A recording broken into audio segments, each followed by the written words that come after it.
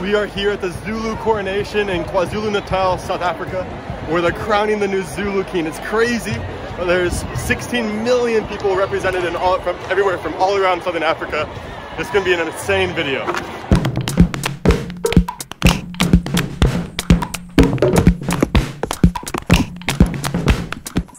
Yep, you guessed it.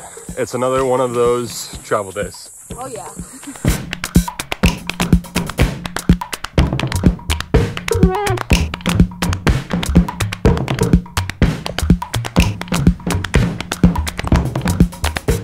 I just said, oh darn, I have to sit next to Austin on the plane.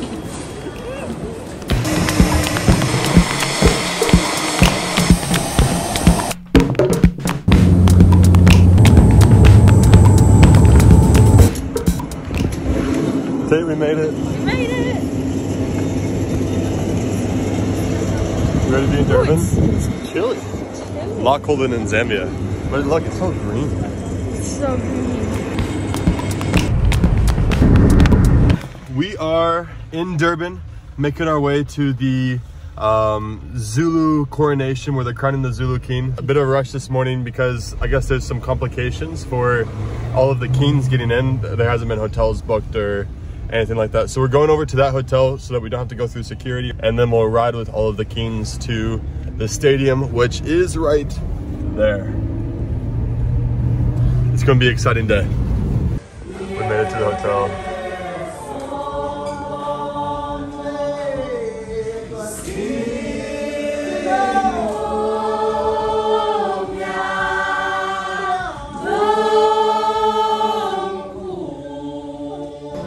Tell us about what you got there. My crown? Yeah. This is a traditional Zulu headband, I guess you would say. And the prince said, hey, every man at the ceremony has to have one of these. So he gave it to me. It's actually, I think it's real. Like, I'm not sure what this would be, leopard or cheetah or something like that. It's really nice. And I don't know, it's pretty good, eh? Tate, so we had to do security for our vehicle.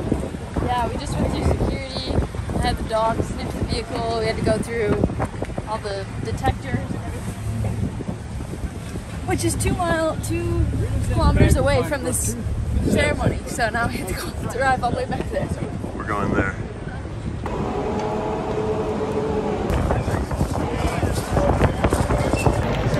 All right, we made it into the, I guess our section, yeah. I guess, for the event. Guys, this is absolutely incredible. Look at this.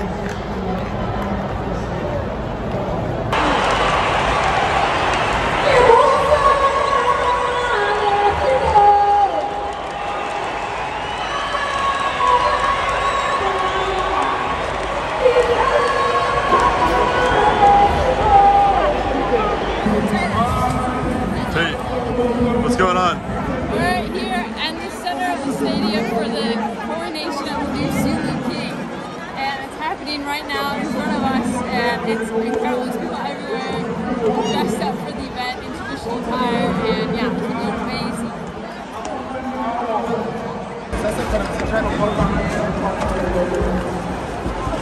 We're now in one of the VIP rooms. There's lunch behind us. And we're right in front where everything is happening.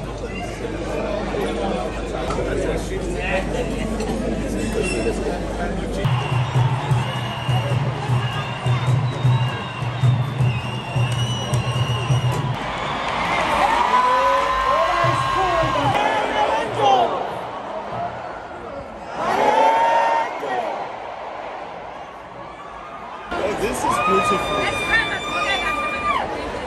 I'm not fine with soup.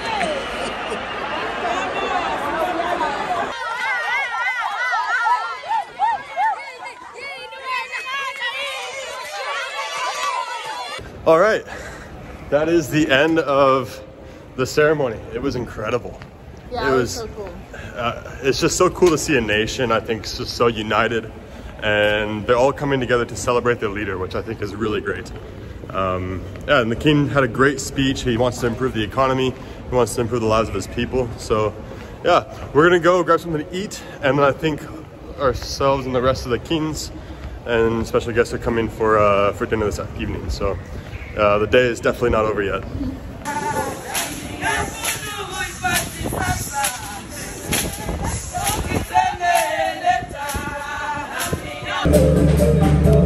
These drummers over here, when I love them because when I think of African culture, this is what I think of right here.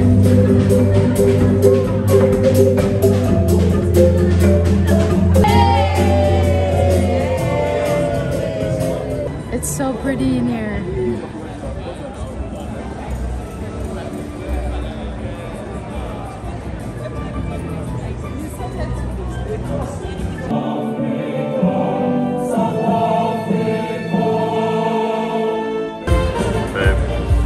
This is fancier than our wedding, than any other wedding, than any other celebration.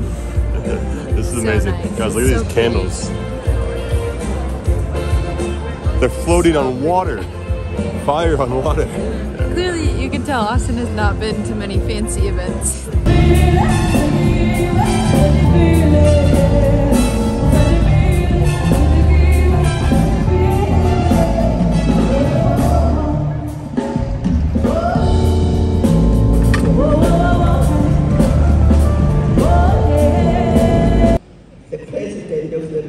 The Commander-in-Chief. You have the floor, please.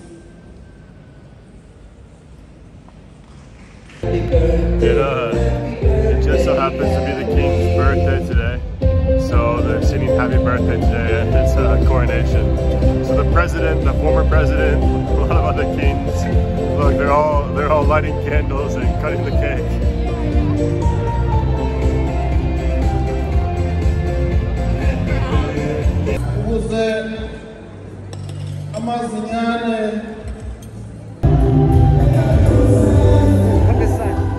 All right, guys, so after that, it got pretty crazy. We didn't film a whole lot, but the next day, I mean, Tate, what happened? Yeah, so the next day, we were actually able to meet with the king in person, which was so cool. And so we were taken out to this remote lodge that the king was staying at, and we sat in this conference room along with our friend who was helping us coordinate the meeting.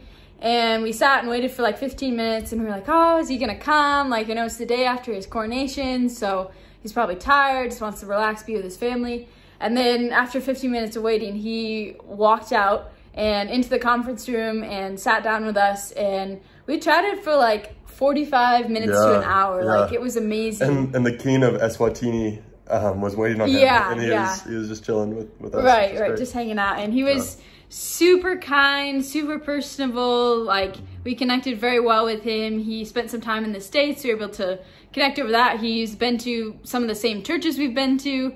So it was cool and an awesome meeting. And yeah, have nothing but good things to say about him. Awesome Christian, loves the Lord, has a lot of good vision and things that he wants to accomplish now that he's king, for his people to have the kingdom of God be established among the Zulu people, which is just awesome. Yeah, I think we were just blown away by his ability to lead, his character, his love for his people, and we just really do have amazing things. We walked out of that meeting and also out of South Africa just in awe of the Zulu people and how amazing they are, kind and like zealous, and it was, the whole thing just doesn't even feel real to be honest.